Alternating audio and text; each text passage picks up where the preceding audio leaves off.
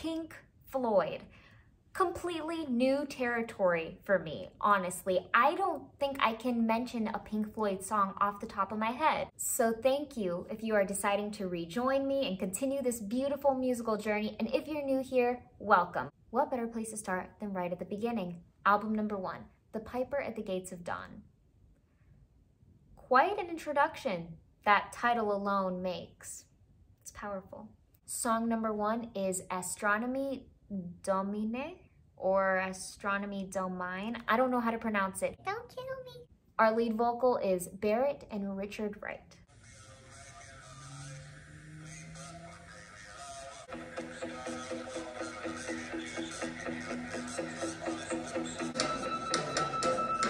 Right away, I can tell that they're amazing at building anticipation.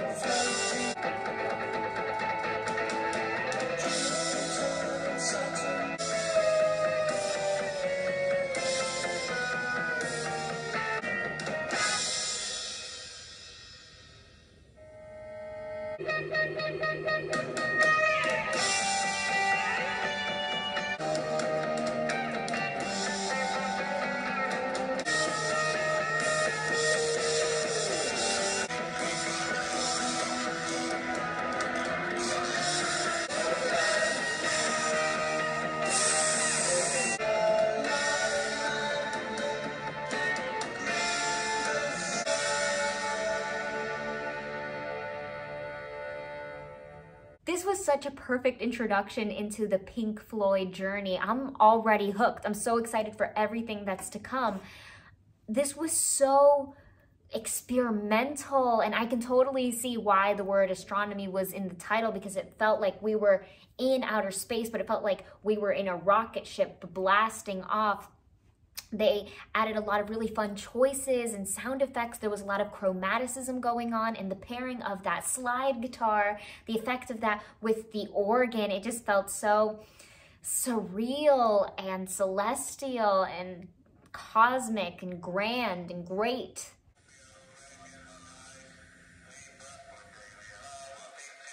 I can't quite understand what's all being said or sung there, but it feels like that initial radio walkie-talkie soundbite before the launch.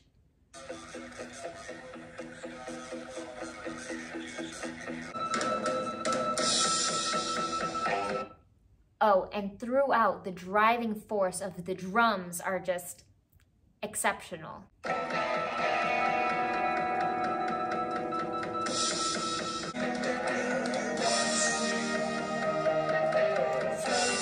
It kind of has this downward falling sense, a little bit monotonous, a little bit chromatic.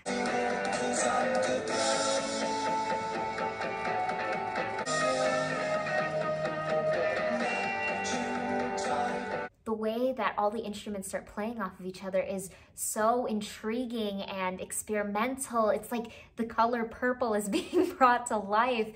It feels so scary yet inviting. I love the way that the guitar just glides over everything. It really pulls forth a piercing and bold sound.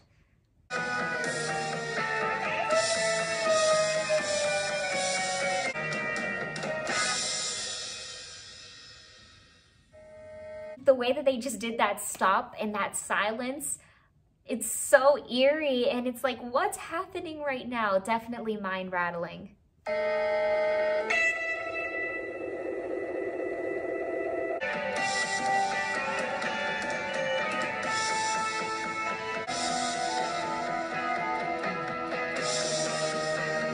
We can hear how the organ starts to pull in the sound a bit more and add that depth.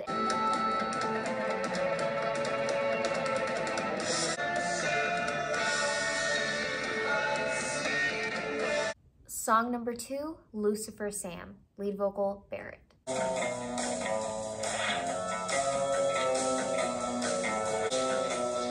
A little 00 mystery action going on, secret agent.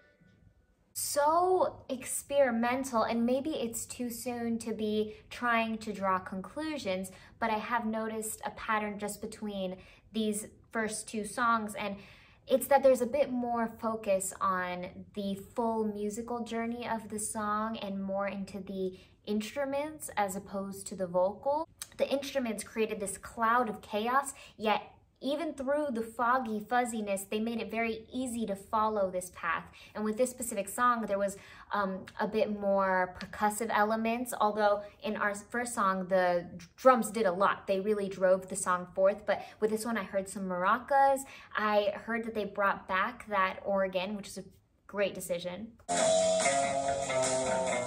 Like that descending riff, it kind of was what made me feel like this was a 007 secret agent mysterious setting.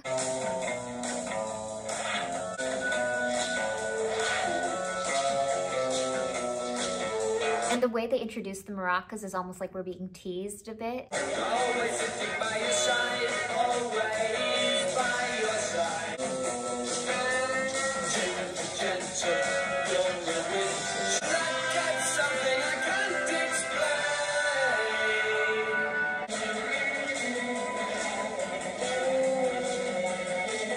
I love the way they fully play with and enjoy dynamics. It's like we're brought to moments where we have a crescendo, and then we're brought moments that are explosive and bombastic.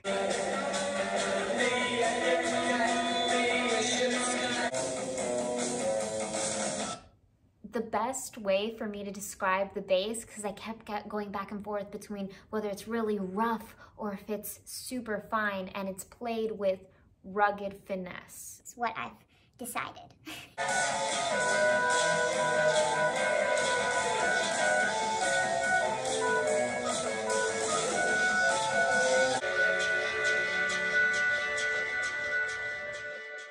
I can't imagine what it was like being alive at the time where this song was first released and being able to hear this on the radio for the first time. I'm sure it broke boundaries. There's a lot that I can imagine that's being released today that might pull some inspiration from this sound of Pink Floyd. It's so outrageous. It's very rock and roll, but it's also very galactic. It's like rock and roll of the cosmos.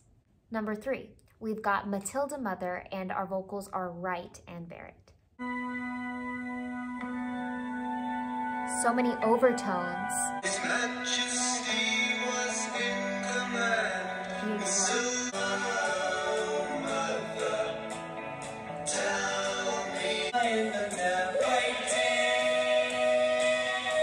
That's a different meaning.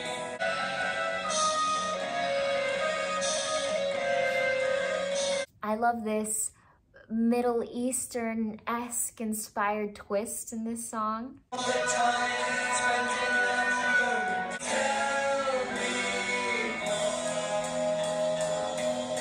fun tempo shift moment. So it appears that they double down on the organs, right? And the vocal sound was very forward, it was very present, there was a lot of focus on it than the previous two songs, and the vocals were amazing. We had really beautiful harmonies, and then we had really fun ones. There was one in there that sounded like a whistle to me.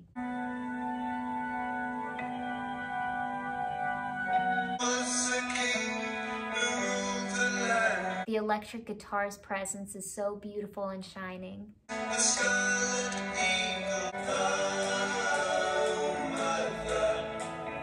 That harmony just melts like butter.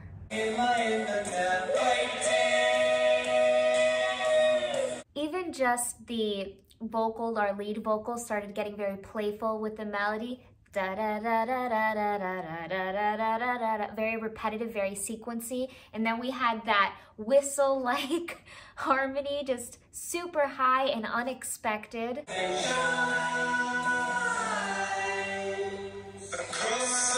A clean, crisp, beautiful delivery on the slide. I'm always a fan of really well executed slides.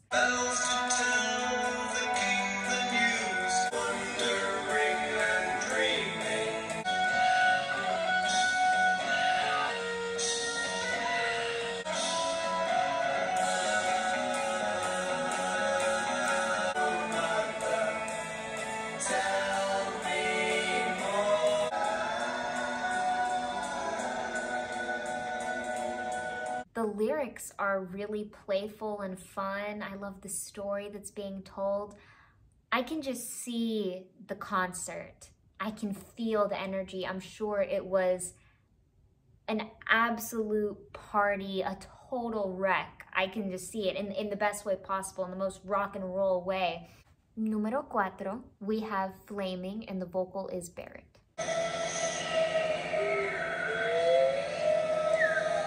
Lying on an island down, can you?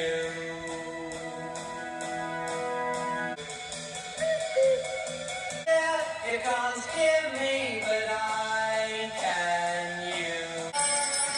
Sleeping on the dandelion.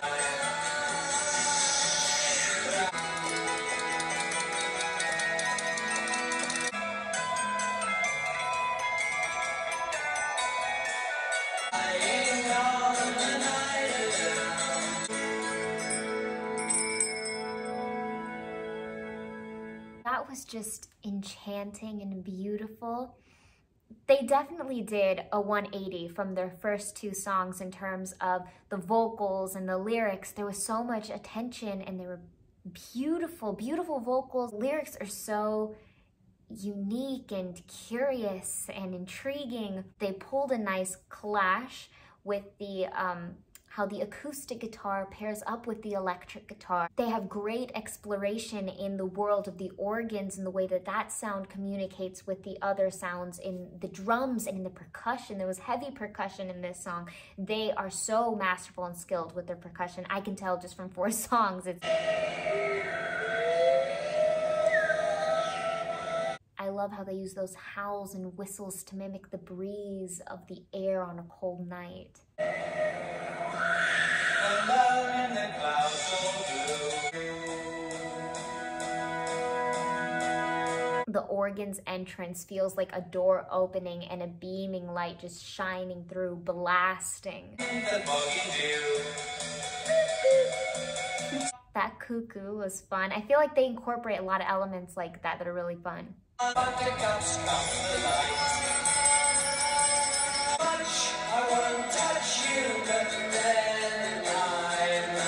That sense of mockery and tease could be brought about by the playful nature of this line, or how it switches up and starts off pretty cheerfully and it slowly goes into a more dissonant direction. Too much, I won't touch you, but then I might.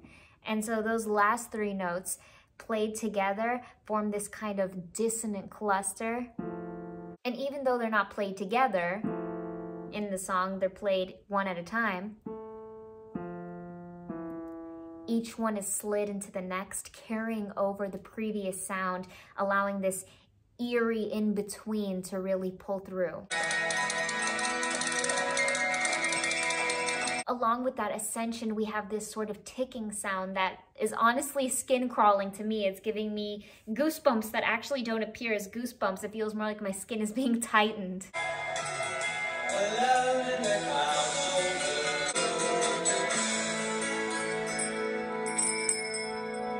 Those chimes or those bells at the end, it has a very pretty sense, although I know they're probably not going for pretty. It's very experimental and it's different, and it has its scary moments, but it's beautiful. I think it's really pretty. It's the sky, you know, I can see the brightness of the day and the darkness of the night and all of the twinkles of the stars in between. Number 5 is a little bit more confusing for me. It looks like pow, r, talk, h, unless that's supposed to be power touch. I don't know, you tell me. And then it says for the vocals, we have instrumental wordless vocals by Barrett, Waters, and Wright.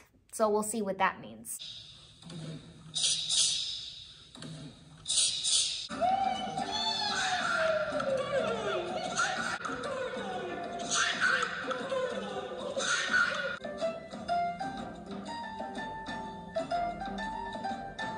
Love good smooth jazz.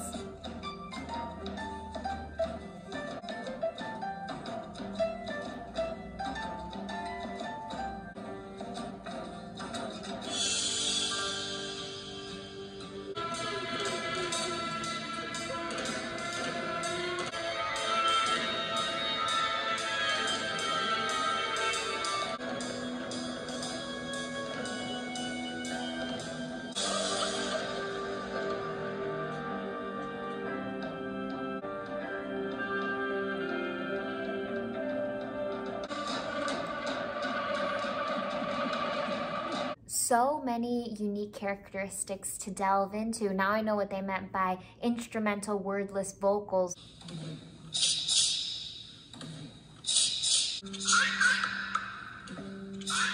Very animalistic.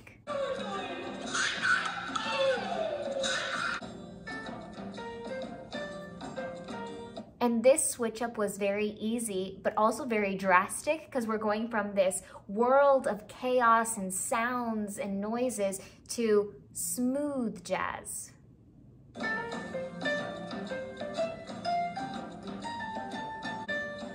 Actually pretty relaxing.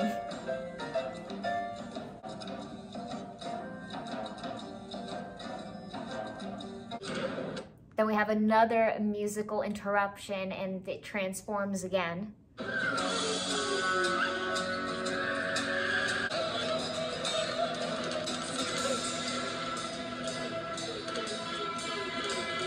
It almost builds off of how this song begun, with a lot of chaos and heavy dissonance and a lot of distortion.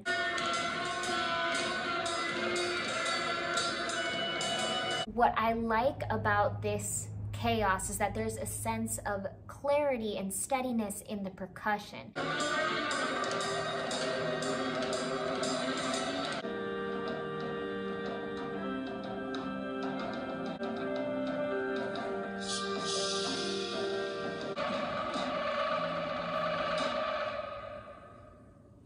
A climate of pandemonium and a total jungle was definitely created and established with this song. The very last song on this side is Take Up Thy Stethoscope and Walk. And this is also our very first song where we have Waters as our vocal.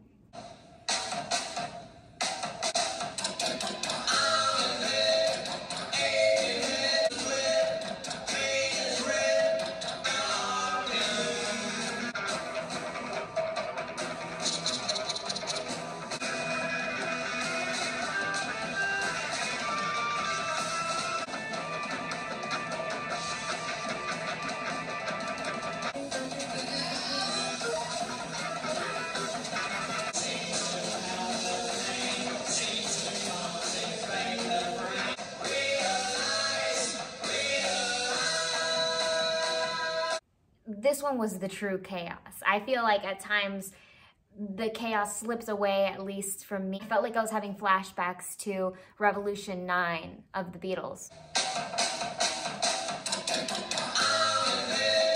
The first thing that I understood right away was the doctor, doctor, and then there's a lot of percussive elements that are pulling through.